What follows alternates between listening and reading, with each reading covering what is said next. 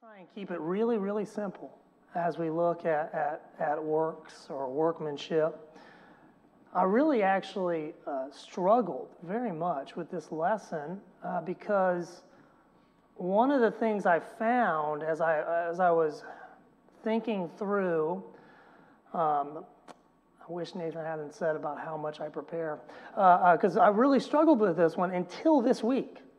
As I was looking at workmanship, I knew that the kids were studying from Nehemiah chapter 4, so I read all through Nehemiah and Esther, and I'm looking at that, and oh my goodness, there's so many correlations you can make between the rebuilding of the temple and what we're supposed to be doing today in the church, the spiritual temple, if you will. So many different directions you could go. But then also I was thinking about a craftsman and how a craftsman can be pleased by his works. And at the same time, a craftsman can be identified by his works, by his consistent quality works. And that's ultimately the direction I went. And as I went down this road, and I won't take too much more time with this, we'll get into God's Word. As I went down this road, I realized that when we're really evaluating and reflecting on seeing the works of God in our lives individually, it can get a little esoterical, I think. It can get a little, when you start looking at providence and these things, it can get maybe hard for some to understand. So I'm going to attempt today to look at God's Word and look at what God's Word says about workmanship. And then maybe we can just see where we fit into that picture and what we're supposed to do in the fulfillment of His works. And we'll try and keep it simple so that we can all understand. In Matthew chapter 7, I will say this though. In Matthew chapter 7, verses 13 and 14, I think sometimes we have to know our audience because sometimes things will be hard to understand if we're not in the right place, if we haven't grown and matured to the right place, if we're not properly reflecting and doing the things, the worship acts and the discipleship acts that we've looked at, then maybe we don't see certain things in our lives. But we can. We just have to make some course corrections. And Jesus talks about this in Matthew chapter 7. Enter through the narrow gate, for the gate is wide and the way is broad that leads to destruction, and there are many who enter through it. For the gate is small and the way is narrow that leads to life, and there are few who find it. Why did I go there when we're talking about works? I mentioned the word esoterical, which means only a select group or a small number of people would understand it. God's message is pretty simple. It's pretty clear. But because of the distraction of sin in many people's lives, it seems hard to comprehend. Just something to file away as we walk through this. So we talked about craftsmen can both enjoy their works and can be identified by the works they produce. And I think we can consider God like a master craftsman. As I went down this road, in Greek, the root word that we translate as workmanship would be poieo. It's been a while since I've studied biblical Greek, so forgive me if that's a mispronunciation, but poieo. And the definition would be a work. And we see this in the New Testament in two places. We see it translated in Romans chapter 1, verse 20 as what has been made. For since the creation of the world, His invisible attributes, His eternal power and divine nature have been clearly seen, being understood through what has been made, so that they are without excuse. And we'll circle back to that passage later. And then we see it translated as workmanship in Ephesians chapter 2, verse 10. For we are His workmanship, created in Christ Jesus for good works, which God prepared beforehand so that we would walk in them. That's Ephesians chapter 2, verse 10. We are one of God's works. And thankfully, He takes great pleasure in us. When you go to the Genesis account, in Genesis chapter 1, picking it up in verse 26, then God said, "Let us make man in our image, according to our likeness, and let them rule over the fish of the sea, and over the birds of the sky, and over the cattle, and over all the earth, and over every creeping thing that creeps on the earth." God created man in His own image. In the image of God, He created him, male and female. He created them. God blessed them, and God said to them, "Be fruitful and multiply, and fill the earth and subdue it, and rule over the fish of the sea, and over the birds of the sky, and over every living thing that moves on the earth."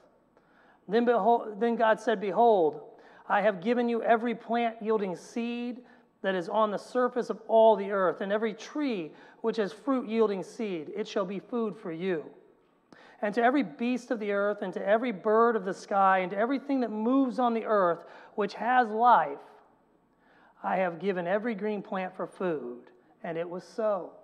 God saw all that He had made, and behold, it was very good. And there was evening, and there was morning the sixth day.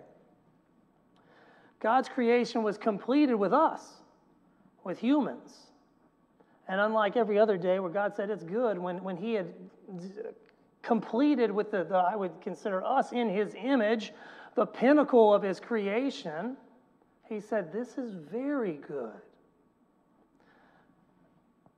And notice that not only is He pleased with us, but we see in His image. And that's important, because that means our eternal parts, the most important parts of us, have the capability of reflecting God to the world around us.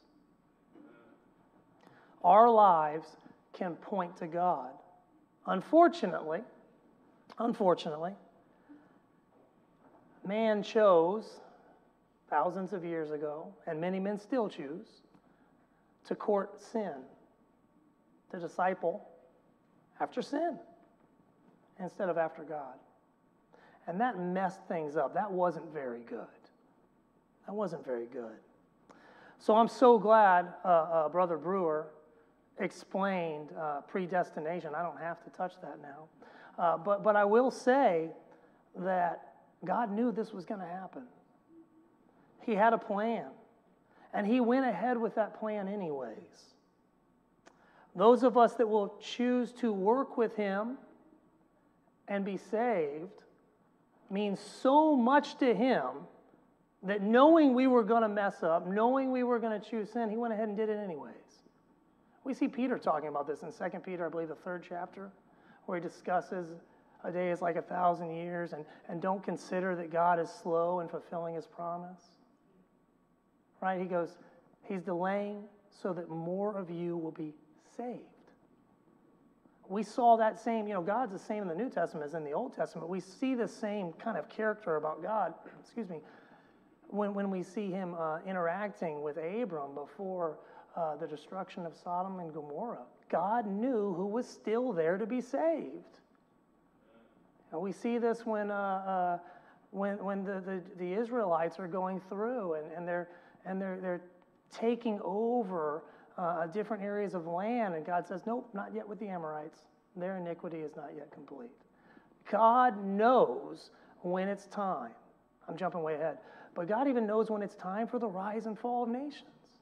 He's got a plan. He's got a plan. God worked signs, events, patterns of cause and effect into His plan that are able to prompt us to pause, that are able to cause us to ponder, that are able to make us look and ask questions and consider why. In Romans chapter 1, we might as well, since we've talked about sin and God's plan, we might as well go to Paul's synopsis of the fall of man. And I'll read briefly, but please follow along because it's a lengthy chapter. I'll read Romans chapter 1, and I'll pick it up in verse 16. For I'm not ashamed of the gospel, for it is the power of God for salvation to everyone who believes, to the Jew first and also to the Greek. For it is the righteousness of God is revealed from faith to faith, as it is written, but the righteous man shall live by faith. For the wrath of God is revealed from heaven against all ungodliness and unrighteousness of men who suppress the truth in unrighteousness. Because that which is known about God is evident within them, for God made it evident to them.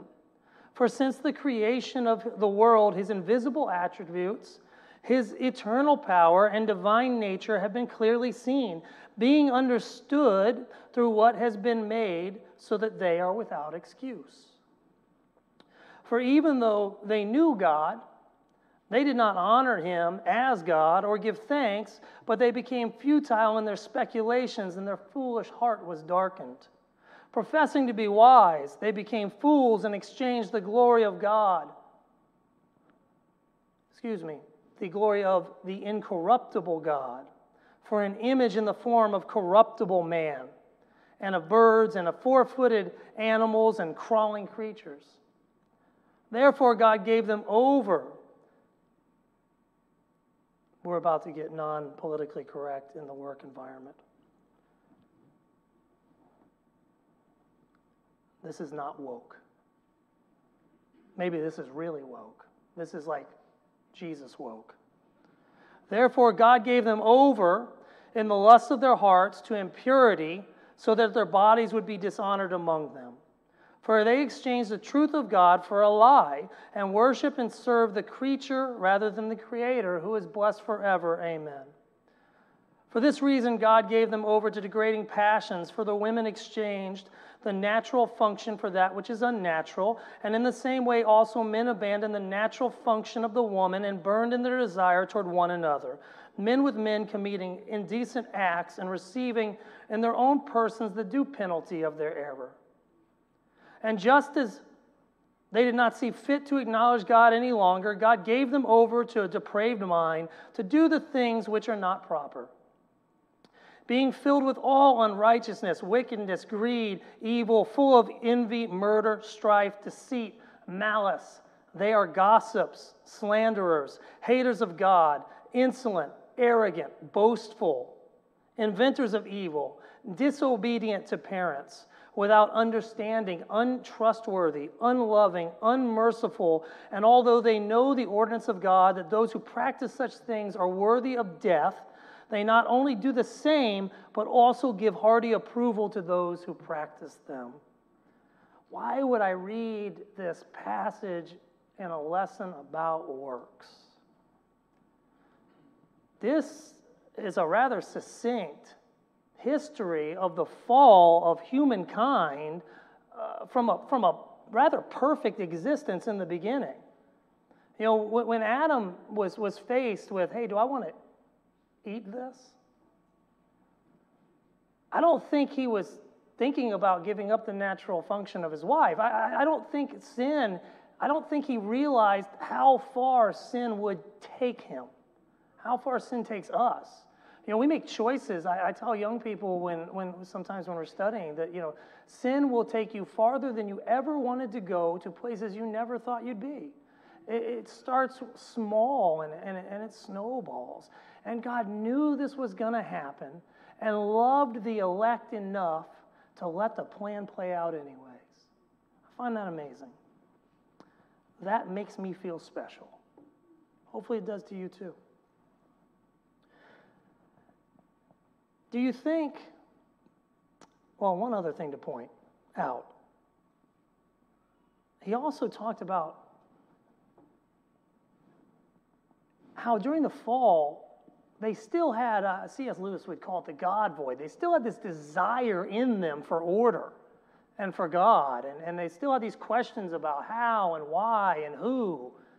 And instead of turning to the God and his rules, they thought, we'll make something God-like and follow our own rules. And it got worse and worse and worse. Do you think that people still follow this pattern today? Do you think people will try to fill the God void in their lives with something less than the Creator? And if we're not careful, can we in the church do that? Colossians 3:5, file it away for later. Go read it on your own time. Colossians 3:5. The answer is yes. We can put things in the place of God, and we can do it being here 3-4 times a week. Thankfully, God has made things clear. The more we observe, as Paul talks about in Romans 1, 19 and 20, the more we observe the natural world around us, the more we learn about science and how unlikely, for those of you who are science readers, how unlikely the probabilities of a random occurrence actually is, the more credible things like intelligent design become. Paul proclaims that God has done this. He proclaims that God has done this, that we should seek Him. These things cause us to pause. And as I mentioned before, ask these little questions like how? How did this all come to be? Why? And why am I here? What am I supposed to be doing? Who is responsible for all this? Too much order. There's just too much order here. Addressing these simple 3-letter words, asking them and addressing them, can lead us to God, can lead us to accepting, wow, there's a planner, and finding His Word. And ultimately, if we keep seeking, finding salvation. Now, it isn't just the physical things, as I alluded earlier. I mentioned the rise and fall of nations. These things point to a plan. And my brother went here earlier a little bit. I was pleased he didn't read the whole thing. In Acts chapter 17, Paul talks about this again when he's giving this sermon at the Areopagus or the sermon on Mars Hill. And I'll read it briefly. Acts 17:22. So Paul stood in the midst of the Areopagus and said, Men of Athens, I observe that you are religious in all aspects. For while I was passing through and examining the objects of your worship, I also found an altar with the inscription to an unknown God. Therefore, what you worship in ignorance, this I proclaim to you. The God who made the world and all things in it, since He is Lord of heaven and earth, does not dwell in temples made of human hands. Nor is He served by human hands, as though He needed anything, since He Himself gives all people life and breath and all things. And now here's where it can get a little hard for us to understand. And He made from one man every nation of mankind to live on all the face of earth, having determined their appointed times and the boundaries of their habitation, that they would seek God, if perhaps they might grope for Him and find Him. Though He is not far from each one of us, for in Him we live and move and exist, as even some of your own poets have said. For we are also His children. Being then the children of God, we ought not to think that the divine nature is like gold or silver or stone, an image formed by the art and thought of man. Therefore, having overlooked the times of ignorance, God is now declaring to men that all people everywhere should repent, because He has fixed a day in which He will judge the world in righteousness through a man whom He has appointed, having furnished proof to all men by raising Him from the dead. Does Paul mention, like he did in Romans chapter 1, the physical fingerprints that God has placed in His plan as works, as signs to catch our attention? Yeah. And he goes further. That bit about appointed times and their habitations, this likely points to more than geography and implies a foreknowledge of men's lives, of nations' durations, and so forth. He's in control.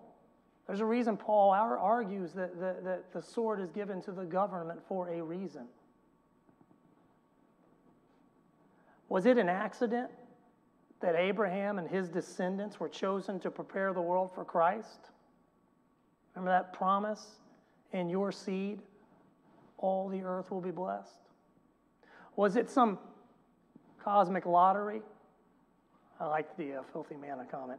Was it a cosmic lottery that Christ came at the time of the Roman Empire? He could have come 1,000 years prior. He could have come 1,000 years later. But he came at the perfect time with trade routes firmly established to carry the gospel quickly throughout the whole known earth. God has a way of caring for us and helping things progress in an orderly fashion. Let's call it behind the scenes. We often refer to this as God's providential care. Providence is often something we miss at the moment, but with the benefit of hindsight, it can become very clear. Both looking at world history, looking at our Bible history, which is world history, and for those of us that serve God, reflecting on our own lives, we can see the providential fingerprints of our Master. But we have to reflect. We have to ponder. Dare I say, we have to embrace the uncomfortable quiet. What do? When you're trying to fall asleep or you're home having a quiet moment, what do? Do we get out our Bibles and read and pray and reflect and how did I do today? Or do we turn on the TV? Or do we grab this? And we go on social media. And we never take quiet time. How much do we miss out if we're constantly distracted? You need quiet to feel discomfort. We need quiet to allow our minds to meditate, to focus on one thing, God's Word, and how we're looking against it. And if we're uncomfortable, that's good. That means there's something we can do about it. If we're constantly distracted, we're not growing. When we practice reflection on God's Word and our lives, we get a glimpse of how God has helped us and blessed us, and realizing what He's done for us. It creates great faith. And I truly believe it empowers us to do great works.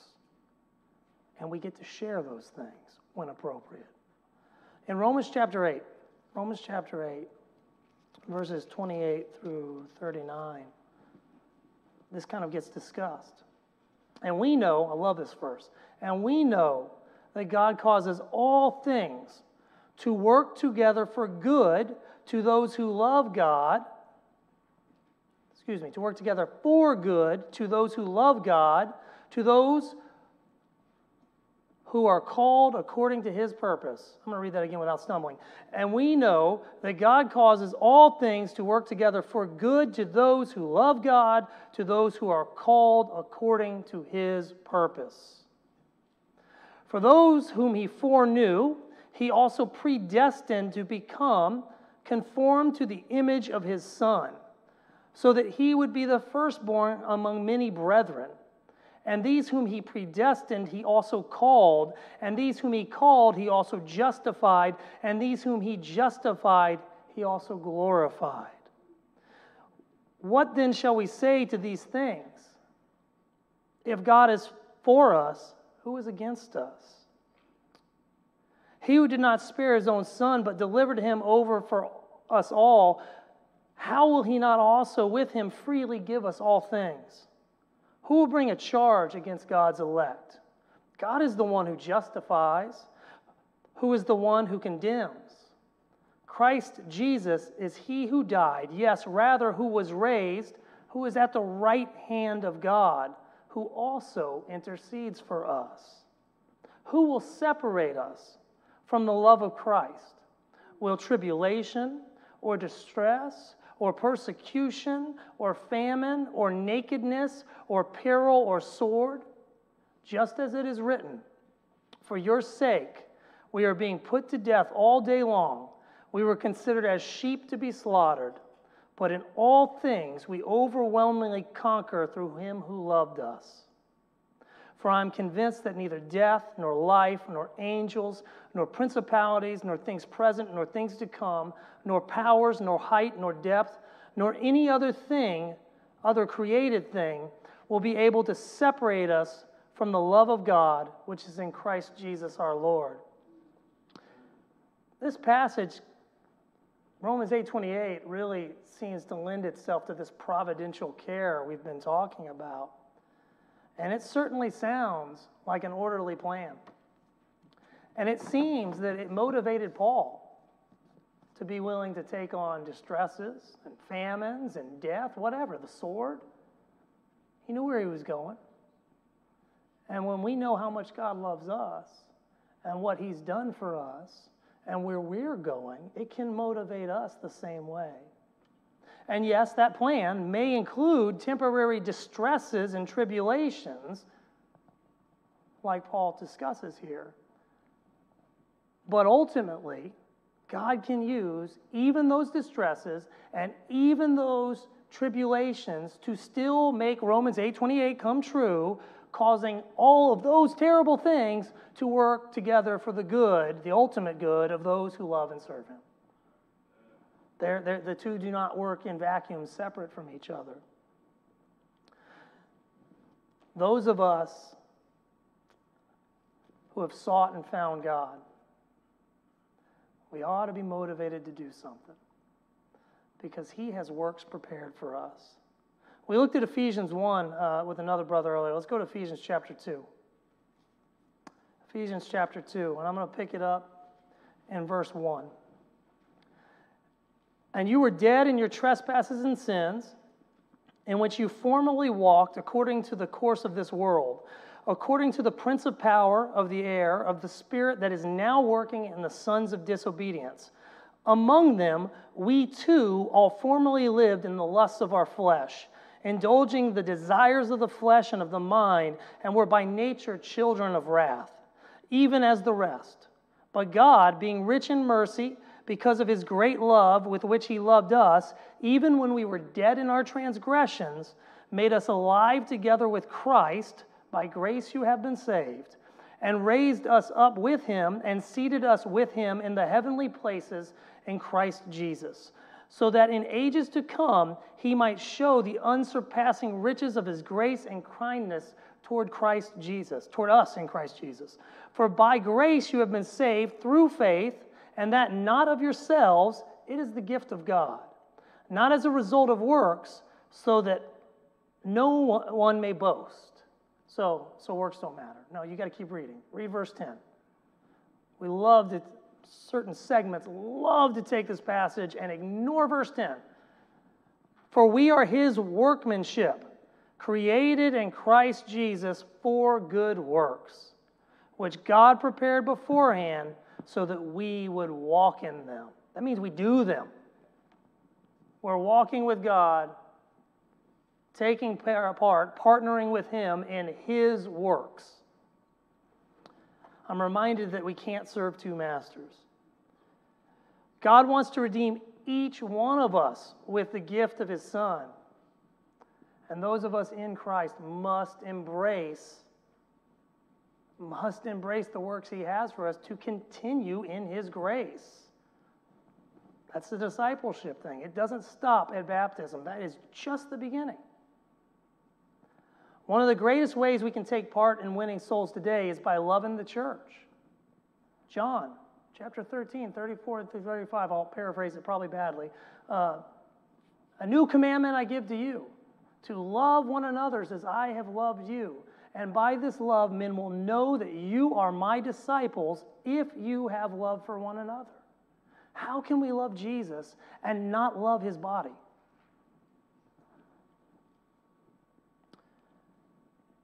I don't think it's possible to properly represent Christ to the world around us and his body not be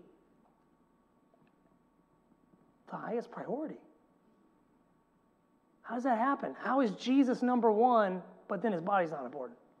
They're connected. It shouldn't be all that hard, right? We remember Genesis. We were created in his image, literally the most important parts. But disobedience, that sin, man, it detracts from our ability to shine and our ability to fully show Jesus to the world around us. So we really have to fight. We really have to fight to remove the sin in our lives so that we can become as effective as possible, so that we can truly start to reflect God again to the world around us. And it's impossible to do that alone. I've never met anybody who can do that by themselves. We truly need each other. We need that citizenship, not just in the kingdom of heaven. That citizenship starts here in the body. Let's look at Ephesians chapter 2 a little bit more. Let's pick it up back in verse 11. Therefore, remember that formerly you, the Gentiles in the flesh, who were called uncircumcision by the so-called circumcision, which is performed in the flesh by human hands, remember that you were at the time separate from Christ, excluded from the commonwealth of Israel and the strangers to the covenants of promise, having no hope and without God in the world. But now, in Christ Jesus, you who formerly were far off have been brought near by the blood of Christ. For he himself is our peace, who made both groups into one and broke down the barrier and the dividing wall by abolishing in his flesh the enmity, which is the law of commandments contained in ordinances, so that in himself he might make the two into one new man, thus establishing peace, and might reconcile them both in one body to God through the cross, by it having put to death the enmity. And he came and preached peace to you who were far away, and peace to those who were near. For through him we both have our access to one Spirit to the Father. So then you are no longer strangers and aliens, but you are fellow citizens with the saints and are of God's household, having been built on the foundation of the apostles and prophets, Christ Jesus himself being the cornerstone, in whom the whole building, being fitted together, is growing up in a holy temple in the Lord, in whom you also are being built together into a dwelling of God in the Spirit. What work should we be doing?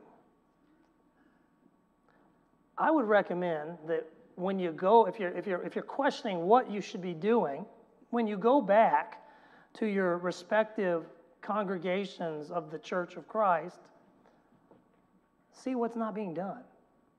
What needs to be done? How can you serve the body? Do men need to be trained how to be elders? Are there Bible studies that need to happen? Do young ladies and young guys need to learn how to open up their homes and show hospitality so that they meet that qualification? Are there kids' classes that need taught? Is there groundskeeping that needs done? There's a wide array of jobs that need done. And that's how we show love to the body of Christ. One of the ways we show love to the body of Christ, by serving the body. And when everyone is not serving the body, when the body's not all working, that's cancer. That's sickness. When our body isn't working right together, there's problems. We call those autoimmune diseases. They're nasty. I've got a couple myself. It's not fun. It's the same in Christ's body. If we're not all working and doing our jobs, then something's lacking. And that sickness affects the entire body.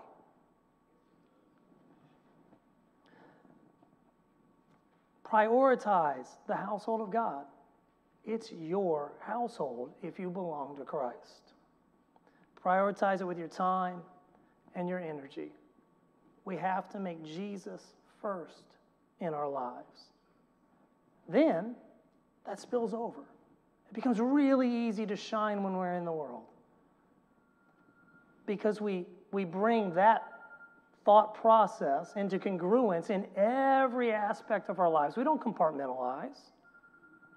Whether we're a plumber or a teacher or a police officer or whatever we do it unto the glory of the Lord. And we do it His way, not man's way. We serve God first, regardless of what we do to make money. That's how our light shines before the world. What's the big deal? There's plenty of people here. What's the big deal? Maybe I'll start tomorrow. Maybe I'll wait. Wait until I'm older. What's the big deal? Somebody else will pick up the slack. I just like to come, like to punch in, enjoy the show, feel holy for a little bit and leave. What's the big deal? Jesus talks about it being a big deal in Matthew chapter 9.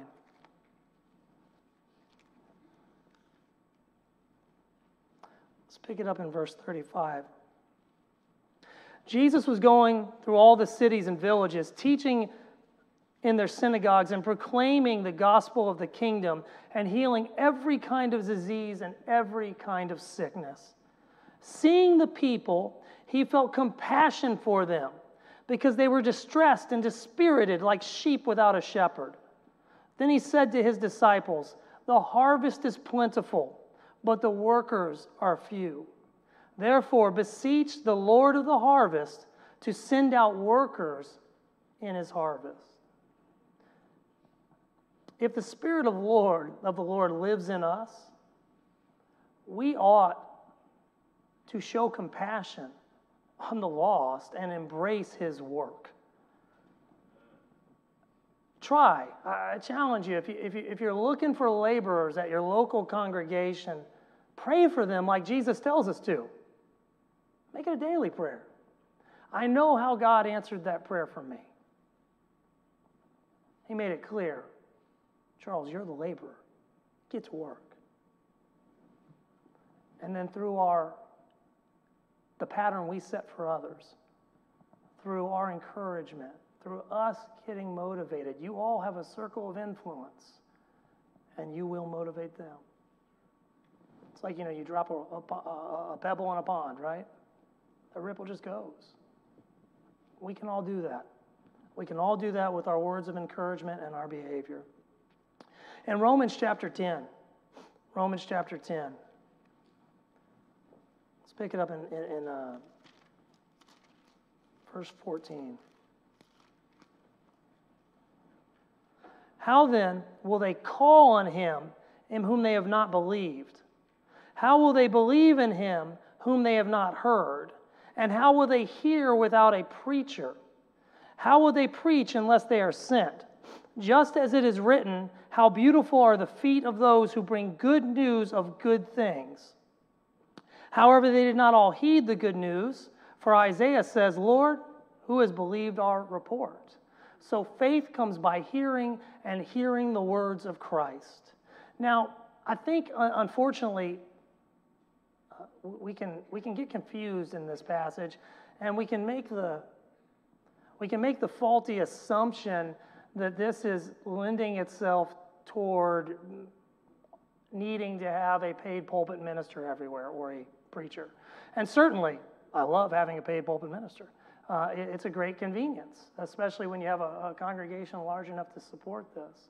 But this specific word in Greek is interpreted interchangeably in multiple places. I think it's 60-something places in the New Testament. And some places it's interpreted preach or preacher, looking at the root word. And other places it's proclaim. And I think here we need to interpret it as proclaim, rather than making the mistake of thinking that this is the preacher's job. Yes, it is their job, but it's also ours.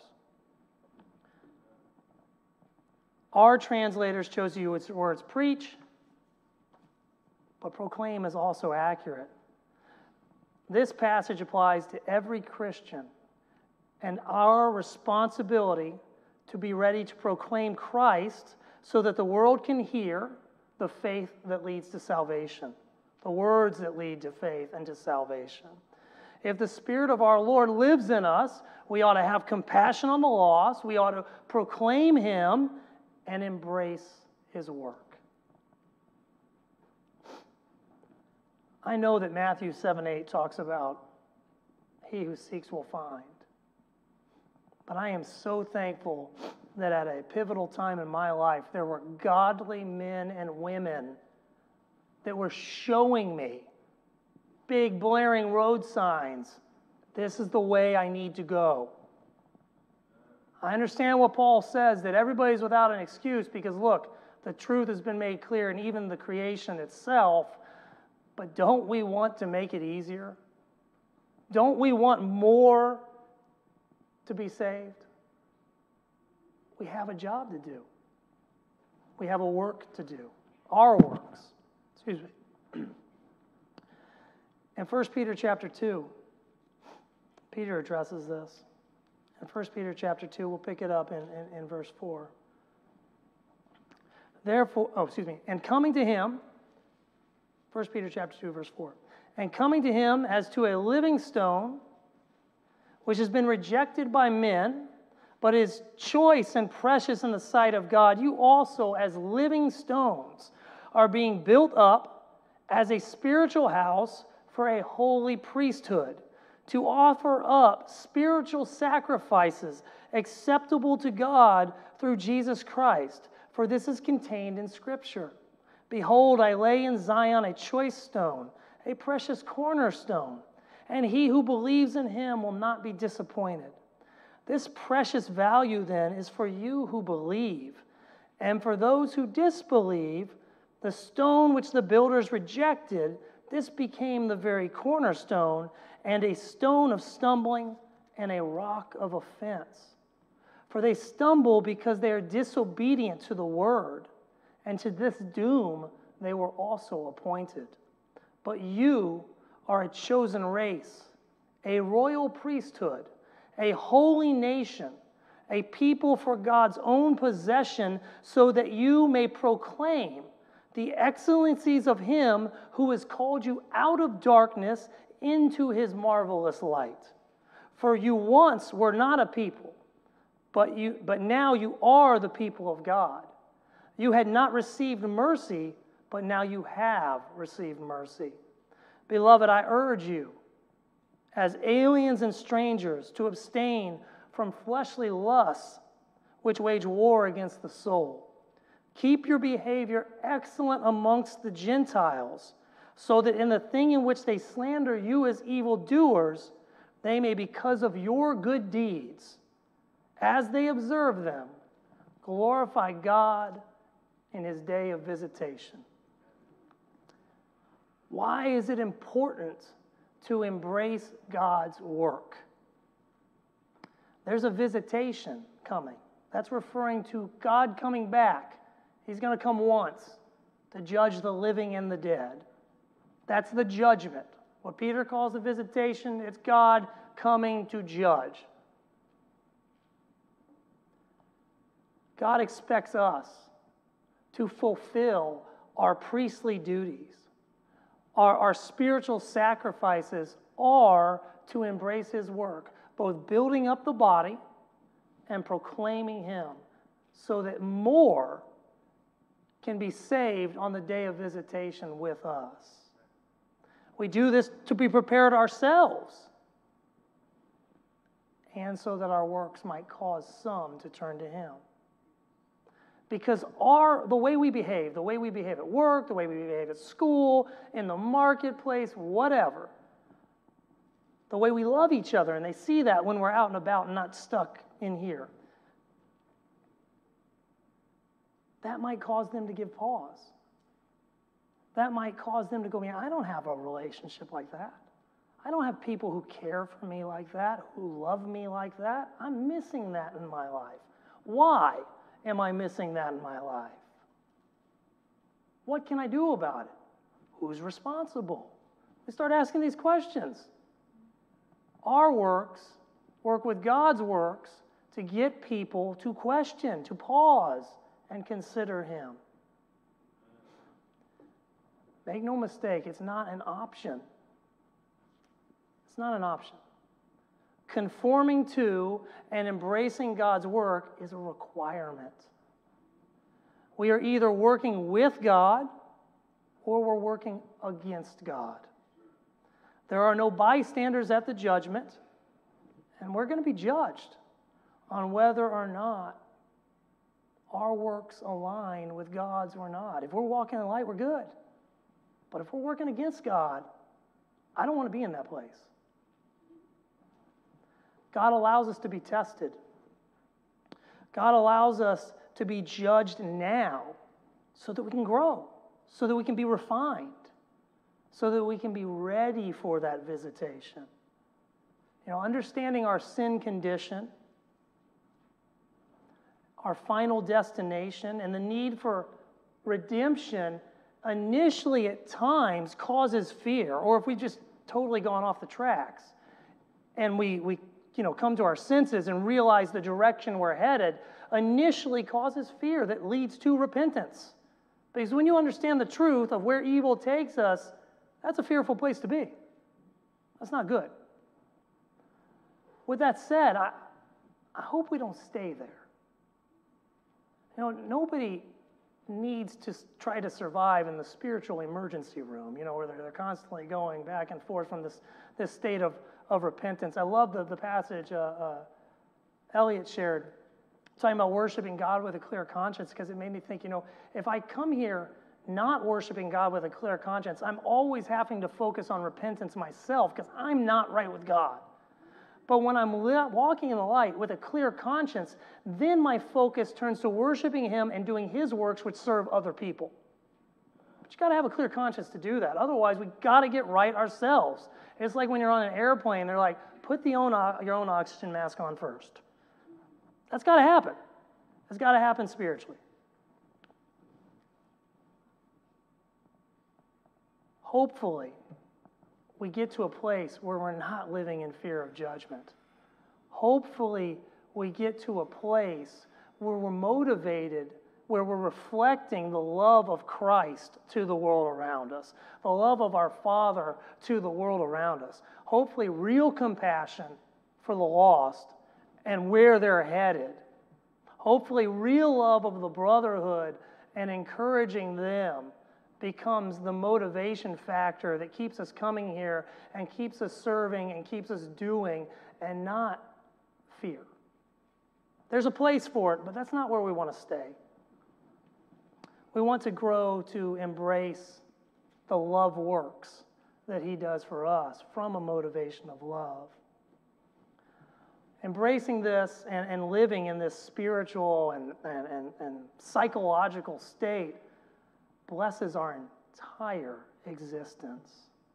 When we can move from a place of fear, of judgment, to a place of love works, there's peace.